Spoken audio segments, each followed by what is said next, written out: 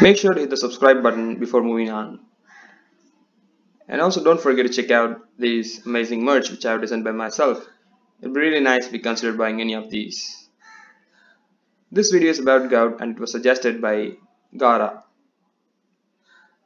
Gout comes under crystal-induced arthritis, so there will be deposition of crystals in the joints causing arthritis. Gout is characterized by transient attacks of acute arthritis, which means there will be episodes or short-lasting episodes of acute inflammation of joints, and there will be deposition of crystals which are called as monosodium urate crystals within the joints, leading to damage of cartilage as well as the synovium, leading to excruciating pain. This is what is called as gout. So remember that there will be deposition of crystals within the joints leading to arthritis. There are two main types of gout: primary gout, secondary gout.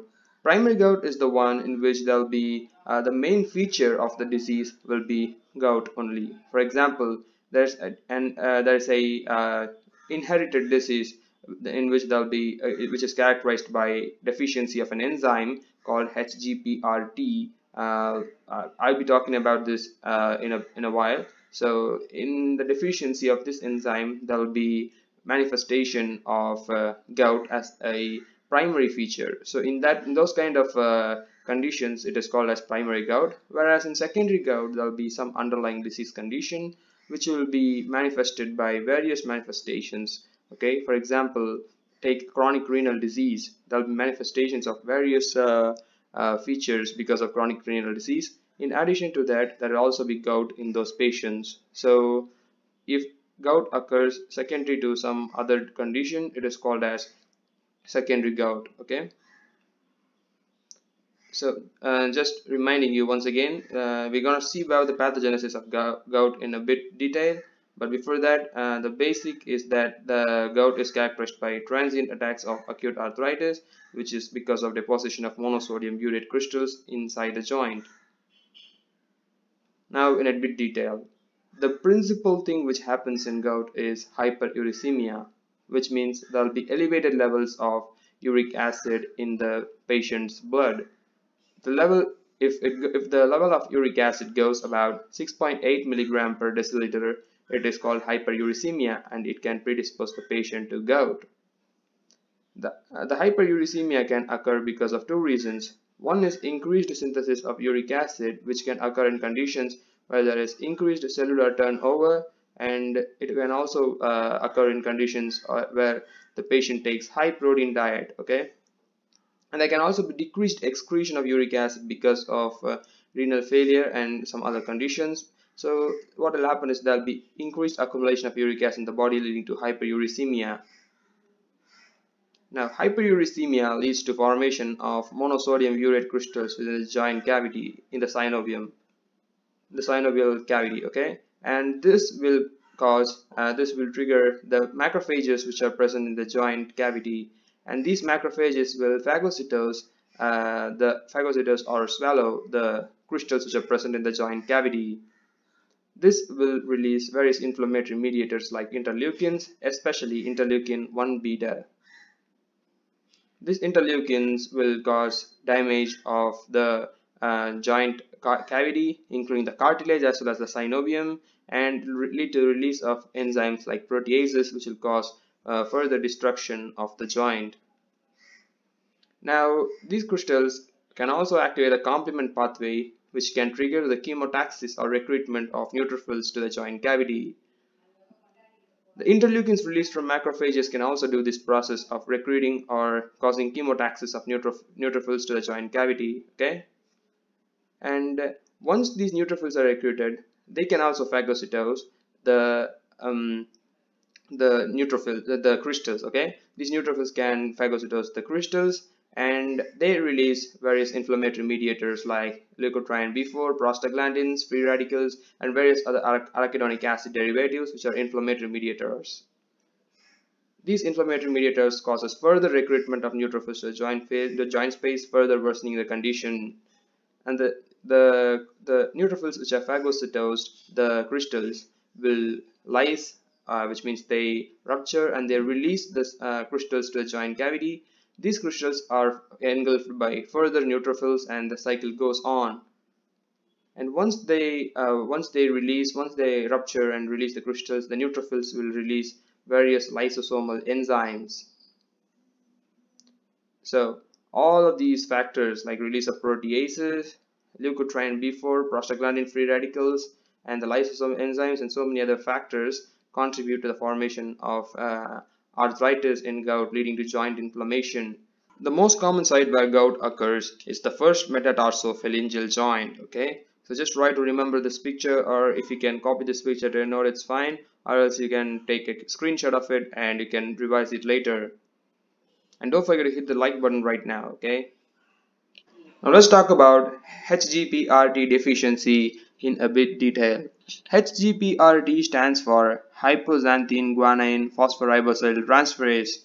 This enzyme is very important in the salvage pathway where the excess of purines will be recovered. Okay, so what happens is if this enzyme is deficient, the salvage pathway will not take place efficiently, and there'll be excess breakdown of the purines to uric acid to be excreted. But because of the increased production of the uric acid, it will cause hyperuricemia. Okay, so if there is partial deficiency of HGPRT enzyme, what will happen is that there will just be gout and there won't be much of other clinical features. But if there is total deficiency of this enzyme HGPRT, in addition to gout, there will be major neurological manifestations. So these neurological manifestations will be very dominant than gout. So people will care less about the gout in these kind of patients because of the severe neurological manifestations on which they'll be more focused on. So this total deficiency of HGPRT of the enzyme HGPRT enzyme comes under secondary gout, because in this condition the gout is not the only clinical feature which is happening. The main clinical feature is neurological manifestations. Okay, and the total deficiency of HGPRT enzyme leads to a syndrome known as Lesch-Nyhan syndrome. Okay, in which there will be neurological manifestations accompanied with gout. Just try to remember the Lesch-Nyhan syndrome. Okay, also there are various factors which contribute to the development of gout. Okay, so first of all, the synovial fluid is a poor solvent of the monosodium urate crystal. So the crystals cannot be solubilized easily, so they'll deposit as crystals within the joint cavity. The lower temperature favors deposition of or precipitation or formation of crystals. Okay, that's why the formation of gouty crystals are more common in distal extremities where the temperature is lower compared to the proximal joints. Okay, so that's why it is more common in distal joints like the metatarsophalangeal joints. Okay, and there are certain nucleating agents. The nucleating agents are the ones which favor the precipitation or formation of crystals within the joints, and these includes insoluble collagen fibers, chondroitin sulfate, proteoglycans, cartilage fragments, and all that. These factors are nucleating agents which will enhance the formation of crystals within the joint cavity, leading to formation of gout. Okay, just try to remember these points. There are various predisposing factors which lead to the formation of gout. This includes age. Gout is very common in old age. Okay, like more than age, what is more important is the duration of hyperuricemia. The duration of hyperuricemia is very important. If the patient has hyperuricemia for about 20 or 30 years, what will happen is that these patients are more prone to develop gout. Okay, alcohol is another very important risk factor. You'll see many patients will be saying that they were fine, very fine, they're totally fine the previous day. They went to a party, had lots of alcohol, and the next morning when they woke up with excruciating pain in the first metatarsophalangeal joint, and that is a predisposing factor, the alcohol being responsible for that. Okay, so alcohol is a predisposing factor for gout. And there are certain genetic disorders, like I have mentioned, the Lesch-Nyhan syndrome, which is characterized by HGPRT enzyme deficiency, leading to formation of gout. And there are certain drugs like thiazides, which are diuretics, which can also predispose the patient to develop gout. Lead toxicity leads to a specific form of gout known as saturnine gout. Okay, So these are some of the important predisposing factors for gout. The pathognomic finding which appears in the joints of gout patients are known as tophi. Tophi are nothing but large aggregations of urate crystals. Okay, there'll be large aggregation of urate crystals. So because of accumulation of these crystals, there will be excess of inflammation. So they are surrounded by an intense inflammatory reaction of foreign body giant cells. These foreign body giant cells basically try to engulf the foreign bodies, which are basically the urate crystals right here. So this is what is called as tophi. Okay, the tophi are large aggregations of urate crystals surrounded by an intense inflammatory reaction of foreign body giant cells. So the clinical course of gout goes in the following 4 stages, but they need not go in the following 4 stages in all the times, but this is what happens most of the time. Most of the time what happens is there will be a phase of asymptomatic hyperuricemia. For example, this can last for about 20 or 30 years also. The patient will be having hyperuricemia, but there won't be any symptoms. The patient will be perfectly alright.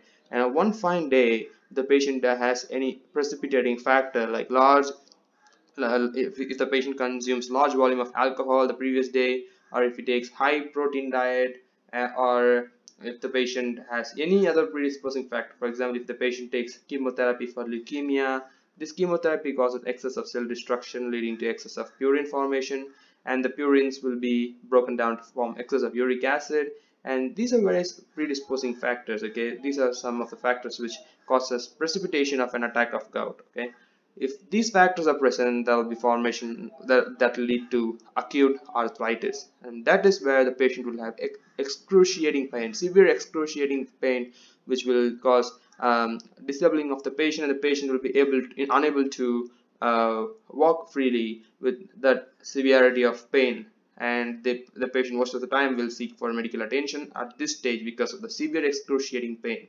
This pain can last for minutes or hours or even days, but most commonly it lasts for a few hours. Okay, and this acute arthritis is usually self-resolving, or it can resolve with medications. Once it resolves, the patient will be perfectly all right, and for a particular period of time. And this period of time is called asymptomatic intercritical period. This period is this duration, this time is actually very important.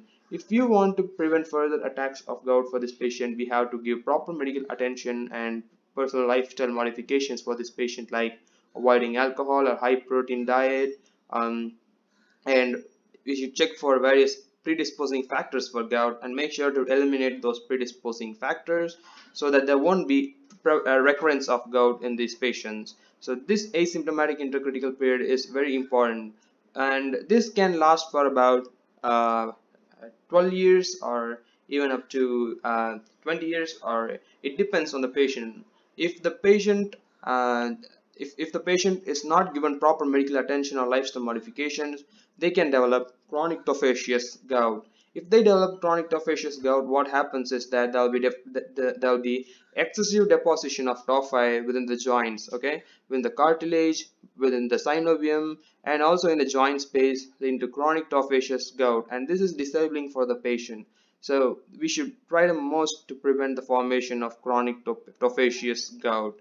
If the patient has acute arthritis and once it resolves with medications, there will be asymptomatic intercritical period. We'll make sure that we give them proper medical attention as well as proper lifestyle modifications in the asymptomatic intercritical period, so they'll not develop or progress to chronic tophaceous gout. Hope that makes it clear for you.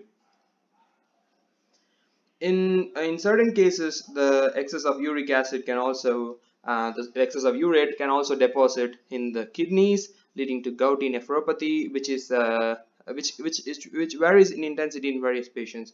It can just cause renal colic in certain patients, and it can also progress to renal failure in a certain group of patients. Okay, so hyperuricemia should be controlled in every gout patients. Okay. We came to the end of this video. You can follow me on Instagram at medvidsmadesimple1. You can follow like my Facebook page, and you can check out my blog. And I'll be posting quiz questions on Instagram, so make sure to follow my Instagram page. And don't forget to check out the merch, and it'll be very nice if you consider buying any of these. Thank you so much for watching, and in the next video I'll be probably talking about pseudo gout, and after that I'll make video on pharmacotherapy of gout. Okay, so make sure to hit the subscribe button right now so that you not miss out when I post the next video, and hit the like button on this video and share this with your friends and tell them to subscribe to my channel. Thank you so much for watching. I'll see you guys in the next video.